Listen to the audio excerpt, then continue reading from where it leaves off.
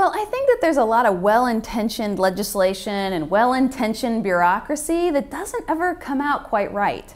And when you are in the trenches, as they say, and you're trying to implement some of this stuff, it's not good. And it actually can send the system backwards.